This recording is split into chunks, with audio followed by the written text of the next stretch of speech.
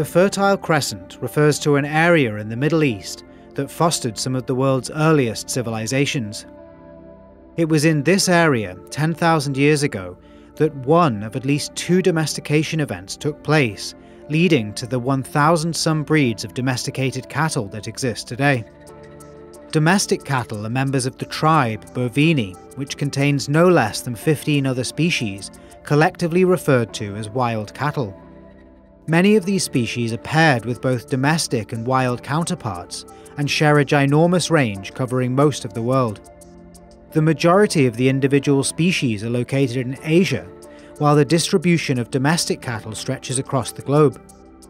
Our journey begins just north of the epicenter in one of the world's most challenging environments. The average altitude of the Tibetan Plateau exceeds 14,000 feet, and the mountains to the south rise to 29,000 feet at the peak of Mount Everest. There are very few animals that can survive at these altitudes, but thanks to their thick hair, large lungs, a high red blood cell count, and high levels of hemoglobin, a protein found in red blood cells responsible for transporting oxygen, yaks are not only well adapted to this region, but played a vital role in human settlement. There are considered by some to be 2 species of yak, one found in the wild and the other domesticated. Wild yaks are generally darker in colour and are much larger than their domestic counterparts. Fully grown males can weigh up to 2,200 pounds and spend most of their time separated from female herds, which can number as many as 200 individuals. The wild yak is classified as vulnerable, with less than 10,000 individuals remaining when it was last assessed in 2014. It is present exclusively on the Tibetan Plateau, and while the domesticated yak is also found mostly in Tibet, their range stretches into the surrounding countries. The domestication of the yak is thought to have occurred after cattle, somewhere between 5 to 10,000 years ago, on the borderlands of the Tibetan Plateau.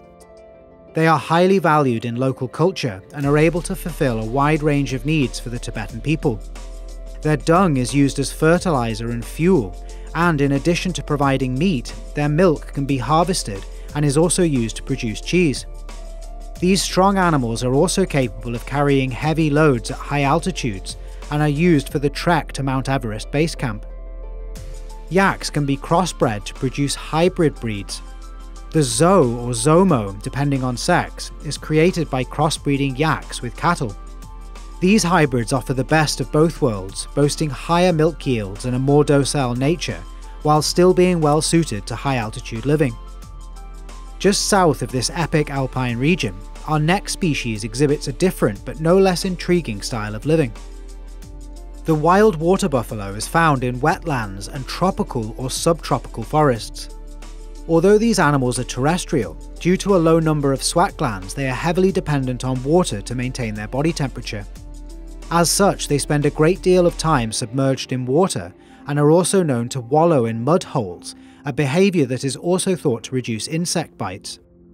These bovids are ginormous, with males weighing up to 2,600 pounds and females about 2/3 the size. While the number of wild water buffalo is thought to be just 2,500 mature individuals, their domesticated counterparts are far from that number. The domestic water buffalo has been bred for specific agricultural and work purposes, and as such is smaller than those found in the wild. These incredibly strong bovines are essential in many Asian countries where they are used for a variety of purposes. As draft animals, they help to plough rice paddies and other agricultural land. This work can either be done with a single buffalo or with multiple individuals using a yoke. This usually amounts to a long piece of wood attached to both animals to ensure the force they generate is concentrated in a single direction. Their milk is also highly valued and is used to make a variety of other products, including buffalo mozzarella in Italy, a country that is home to around 400,000 Italian Mediterranean buffaloes. There are estimated to be roughly 160 million domestic buffalo, found in large populations in Egypt and Asia, most heavily concentrated in Pakistan and India, where we meet a highly regarded species of domesticated cattle. In the 2011 census, approximately 80% of India's population identified as Hindu, a religion that holds all living creatures in high regard, but where few are revered as much as the cow. These gentle giants are associated with many Hindu deities and are considered a representation of all living creatures. They are seen as kind and generous, giving much more than they take from the world, while also being respected for their strength. In India, it is not uncommon to see cows roaming freely in the streets, and they often play a central role in festivals and ceremonies. The cattle found in this part of the world exhibit a hump on the top of their shoulders, which is one of several characteristics of Zebu or Indocine cattle. One of the most famous breeds is the Gir, which is used for both dairy and meat production, and exhibits a range of colours from a deep reddish brown to white or a mottled mixture of the two. Zebu breeds are better able to maintain their milk yield and growth rate in the tropics thanks to a higher heat tolerance than taurine cattle. They are considered to be a separate species from those from the Fertile Crescent, originating from a separate domestication of wild aurochs that took place in the Indus Valley, which is centred around modern-day Pakistan. Most studies point to cattle entering Africa from both domestication events in Asia.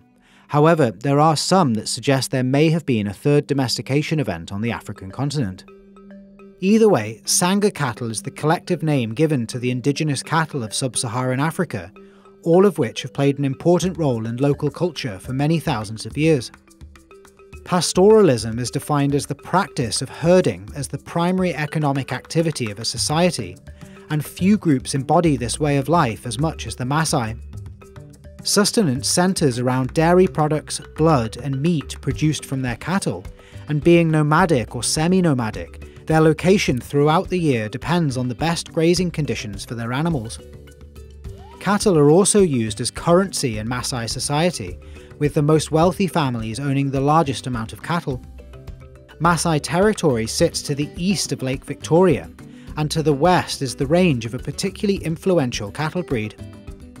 Ankoli cattle are characterised by their deep red coloration and exceptionally long horns.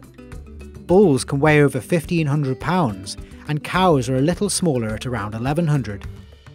The name Ankoli can either refer to a single breed or a group of breeds from Eastern and Central Africa. This breed is now particularly popular in North America after being imported from European zoos in the 1920s and 30s. The Ankoli Watusi International Registry was formed in the United States in 1983 to protect and promote the breed. West Africa is also home to several unique breeds, one of which is native to the area around Lake Chad. Kouprey cattle are also known for their large horns, which can be either thinner and longer, reaching several feet in length, or shorter and bulbous in shape, which is quite unique.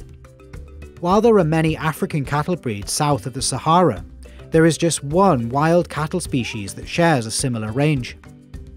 Despite the close relation to its domestic cousins, the African buffalo is considered highly dangerous to humans due to its size, weighing up to 1,900 pounds, its temperament and its gigantic horns, which can span up to 1 metre on the largest bulls. Not surprisingly, all attempts to domesticate this species have proven unsuccessful. On the other hand, it is these characteristics that make the African buffalo a formidable prey animal. Lions, leopards, hyenas and wild dogs are the most common animals to prey on the buffalo, who band together in large herds for protection. Although herd size varies drastically depending on habitat, they can be as large as thousands of individuals, including both males and females. Calves are born throughout the year, although this is most common at the end of the wet season, and young are defended vigorously by the mother and herd. Most African buffaloes are found in the grassland habitat south of the Sahara, but the forest biome is also utilised by one of its subspecies. The African forest buffalo, also known as the dwarf or Congo buffalo, exhibits a reddish-brown coloration and is much smaller than the other subspecies, weighing up to 700 pounds. Their herds are also much smaller, numbering 3 to 30 individuals, and usually contain just one male with a harem of females and their young. Buffalo have a close relationship with several birds, including 2 species of oxpecker. These birds feed on the ticks that collect on many of Africa's large animals, a relationship previously thought to be symbiotic. However, a study published in Behavioural Ecology showed that oxpeckers can actually exacerbate wounds, remove earwax, and have a questionable effect on tick load, choosing ticks that are already filled with blood. Much like in Africa, cattle play an important role in European culture and are concentrated most heavily towards the central and western part of the continent. Europe's temperate climate makes it most suitable for taurine cattle, and today there are almost 500 taurine breeds found across the continent. Cattle play an integral role in many European countries, with an estimated 75 million bovine livestock present throughout the European Union in 2022, as well as playing a role in other customs dating back many centuries. One of the most heartwarming festivals in Europe takes place on a yearly basis in the countries of the Alps. It is known by a few names including Almabtrieb, which roughly translates to driving down the mountain. These festivals centre around cattle drives that move livestock from their summer grazing areas in the mountains to their stables where they spend the winter and celebrate their safe return. In these alpine communities, many of the cattle wear cowbells, which are used to keep track of cattle roaming across the vast pastures of the Alps, a tradition that dates back to the 1300s. The cattle of Europe could be a separate video in and of itself, featuring some of the world's most famous breeds. However, we'll conclude this portion to the south in Italy, where one of the oldest breeds can be found. Chianina cattle were historically bred as draft animals and lauded for their size and power. The largest Chianina ever recorded was a bull named Donetto in 1955. He weighed 3,800 pounds, which at the time was the heaviest bull in the world. Perhaps the most interesting breed in Europe is the Zubron, a hybrid created by mating domestic cattle and our next species of bovine. The European bison or wisent is roughly the same size as a wild yak, also weighing up to 2,200 pounds.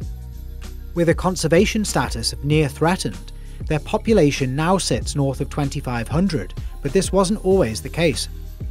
This species once roamed throughout much of Europe and into Asia, but slowly declined to just 600 individuals just before World War I. After the war, just 9 bison remained in Poland's Białowieża forests, all of which were taken into captivity, and in 1927 they became extinct in the Caucasus. The following year, a breeding program was set up in Białowieża, and thanks to conservation efforts, populations slowly began to resurge to the numbers we see today. In the winter, males live separately from the females. Some live solitary lives, and others can be found in small male groups. Like deer and other ruminants, these animals are subject to a rutting season, which runs from July through October and is the time of year where males join the female herds and compete with each other to secure mating rights. European bison are found in isolated pockets across Central and Eastern Europe and are separated by the Atlantic Ocean from their closest relatives, who are found in the contiguous United States, Western Canada, and Alaska. North American bison are some of the most treasured animals in the United States, and like their European counterparts, their population size has varied drastically over the years. At the turn of the 19th century, the American Midwest had experienced many centuries of high rainfall and cooler temperatures. Bison were plentiful and were an important resource for Native American tribes who refer to them as buffalo. As the 19th century progressed, bison were increasingly hunted at numbers between 15 to 25,000 per year. Overhunting combined with a drier climate and increased competition from other grazing animals such as horses brought this species to near extinction by the end of the 19th century. This culminated in 1894 when the only wild herd remaining existed in Yellowstone National Park, founded just 20 years earlier. Today, this species is listed as near threatened, with a population of mature individuals in the wild numbering between 11 to 13,000 when it was last assessed in 2022. This number, however, is dwarfed by the estimated 400 to 500,000 bison that exist in private and commercial herds as domestic livestock. The American bison is most well known for one of its subspecies, the plains bison, which is found both on the grasslands of the US and southern Canada and in several herds in Alaska, but also has one other subspecies, the wood bison, which is larger and exhibits a more distinctive hump on the shoulder. As such, the wood bison is considered the largest terrestrial animal in North America, and is found mostly in the boreal forests of northern Canada. North American bison are also crossbred with cattle, a breed referred to as Beefalo, which provides a nice segue into the world of North American cattle. The cowboy is one of the most iconic figures in American history, rising to prominence during the 19th century. However, seldom mentioned is the influence of the OG North American cowboys from Mexico. Vaqueros, ostensibly portrayed taking on multiple grizzly bears in this painting, practiced the tradition of cattle herding long before the days of Buffalo Bill. It was from the vaqueros that the pioneers learnt the art of cattle herding in Texas, or Tejas, which used to be part of Mexico. This is also where one of America's most famous cattle breeds, the Texas Longhorn, finds its roots. Longhorn cattle were brought to the Americas by the Spanish in the 1500s. By 1860, the population had grown so large that cattle drives were organised to move the Longhorns north to supply the rest of the country. However, by the 1900s, as transport improved, the breed became less popular and their numbers started to dwindle. In 1941, the state of Texas created their own official herd, and today these incredible bovines are treasured by proud Texan farmers and the public alike. In addition to North America, cattle also played an important role in South American history, and in terms of density, this continent is one of the world's cattle hotspots. The number of cattle in Brazil alone is well over 200 million heads. The country is second only to the United States in terms of beef production, and is the world's largest exporter. Taurine breeds were brought to South America by the Spanish between the 16th and 17th centuries, but this country is mostly home to Indocine cattle that were introduced in the 19th century and led to the development of the Neilori. The first 2 cows are said to have arrived from India aboard a cargo ship bound for England in 1868. Over the decades, this breed has become increasingly popular, and today around 80% of cattle in Brazil are either Neilori or hybrids of the breed. It should come as no surprise then that cowboy culture is alive and well in South America. In particular, gauchos have been the backbone of South American cattle ranching since the 18th century, especially in Argentina, Uruguay and southern Brazil.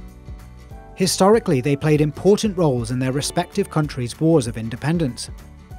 While modern agriculture has changed the landscape, they remain a symbol of national pride and are celebrated annually on December 6th in Argentina on El Día Nacional del Gaucho.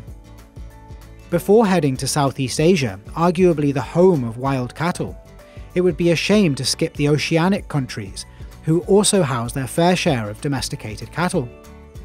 In 2022, New Zealand was the world's highest exporter of milk, producing $7.8 billion worth for other countries. This is more than twice the money generated by both Germany and the United States, who sat in 2nd and 3rd place respectively. The most popular dairy breed in New Zealand is the Holstein Friesian at 47%.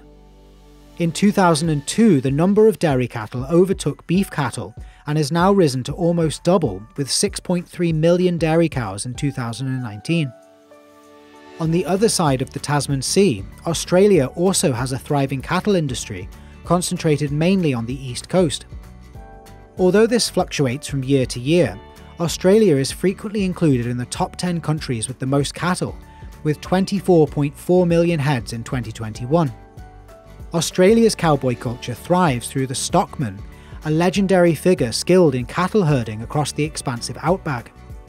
Originating in the early 19th century, both settler and Aboriginal stockmen have played vital roles in the cattle industry. Today they are celebrated across the country and continue to be a vital part of Australia's agricultural fabric. Surprisingly, we still have 9 species left to cover, and as we enter the Sunda Islands we meet 2 of the region's most important species.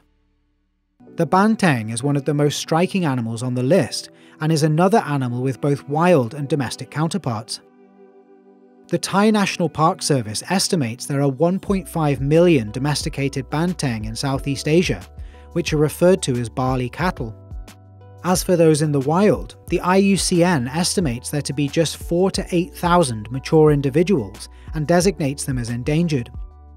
Like many of the animals we've covered, the wild and domesticated counterparts are considered by some to be separate species, whereas others consider each to be a subspecies. Regardless, these animals are quite unique, exhibiting sexual dimorphism both in size and colour. Females are smaller and chestnut in colour, whereas mature bulls are dark tan to black, and those found in the wild can weigh close to 1,800 pounds. The lower legs of both sexes are white, and this coloration is also found on the rump. These animals are highly valued in local communities, being known for the high quality of the milk they produce, in addition to being used as draft animals for ploughing, for which they are often crossbred with regular cattle. Wild populations are found throughout Southeast Asia, where 3 incredibly rare animals can also be found. The Saola, also known as the Asian unicorn, is critically endangered and is found between the countries of Laos and Vietnam. The Kouprey, which looks similar to the Banteng and is classified as critically endangered or possibly extinct, with any remaining individuals presumed to be located in Cambodia and Laos. And finally, the Tamaraw or Mindoro dwarf buffalo. These animals are found on just one island in the Philippines and are characterized by horns that point straight backwards, a trait they share with 2 other dwarf buffalo species found in Indonesia. Anoas, or simply dwarf buffaloes, are roughly the same size as their Filipino cousins and are found in the same genus along with wild and domestic water buffaloes. Although this is subject to debate, some consider there to be 2 species of Anoa. The lowland Anoa is found in lowland tropical forests at up to 3,300 feet, and the mountain Anoa, which is found in montane forests at up to 7,500 feet. Mountain Anoa are also said to be slightly larger and exhibit thicker fur. Younger individuals from both species exhibit a lighter coloration which darkens with age, and they are thought to live between 20 to 30 years in the wild. Unlike larger buffaloes, these animals are considered solitary and are sometimes seen living in pairs or very small herds. Both species are found on the island of Celebes, also known as Sulawesi, and we must travel back to mainland Asia to visit our final and largest species of wild cattle. The Gaur, also known as the Indian bison, is not only one of the largest species of wild cattle, but often makes the top 10 list for the world's heaviest terrestrial animals. Most sources cite a weight between 22 and 3,300 pounds for the largest bulls, which can stand 6 feet or more at the shoulder. Like the Banteng, this species has white hair on the lower legs and develops its dark coloration with age. Younger individuals exhibit a chestnut coat, which then darkens in both males and females. Herds contain as many as 40 individuals, but usually number no more than 8 to 11. Breeding takes place throughout the year, and after a gestation period of 9 months, cows usually give birth to a single calf. Due to their size, adult gaur have few predators except the tiger, but calves can be preyed upon by dholes, leopards and crocodiles. Remarkably, this gigantic creature has been domesticated and is considered by some to be a separate species, the Gayal. Most of these animals exist in Southeast Asia, but there is a small population in Europe, located in a biosphere reserve known as Askania Nova in Ukraine, which you can learn about in this video exploring the 12 most unique national parks in Europe. Thank you so much for watching.